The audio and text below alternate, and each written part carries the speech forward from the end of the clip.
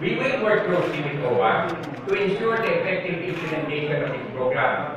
As mentioned earlier, our commitment is to provide access to our portal, philhealth portal, so that your authorized representative can verify OFW claims that these have been paid already for purposes of implementing the MedPlus program.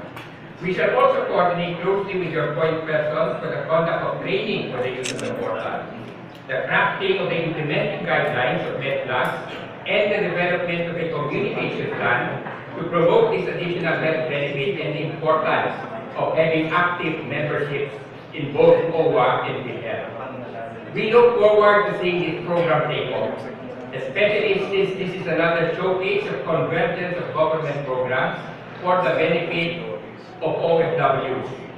We see a continuing rise in the number of OFWs, given the daily influx of our kababayans to various destinations overseas.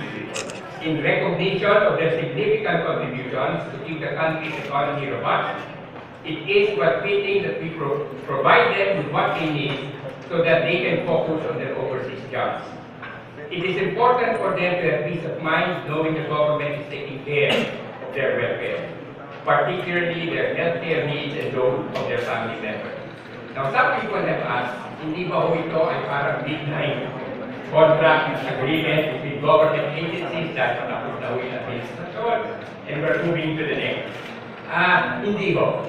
At miski man masabi na midnight ito ho, sigurado kami itutuloy na panibagong administrasyon dahil ito naman ay para sa ikabubuti ng ating mga kababayan na nasa overseas na tinuturing natin mga bayanong Pilipino.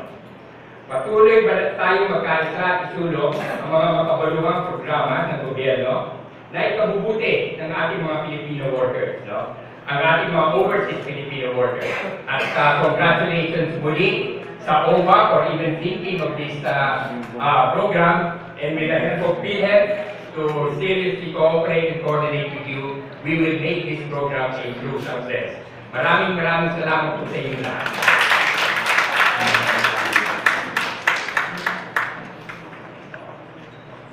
Maraming salamat po. Na-under ng period. Kamusta po yung transition? Dahil nasa transition period kayo, hindi ba maapektuhan itong mga program natin na ito na ginagawa? Wala naman sigurong epekto. Transition nga ho kami. Bali, kunyari kami sa PhilHealth. Meron naman rule rin na hanggang replaced, no? Kami ay nag-hold over para lang to maintain a continuous Ibig sabihin, after June 30 talagang pwede na kami palitan.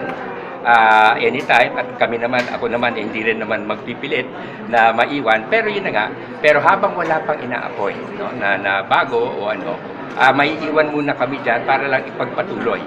Their peace of mind knowing the government is taking care of their welfare, particularly their healthcare needs and those of their family members.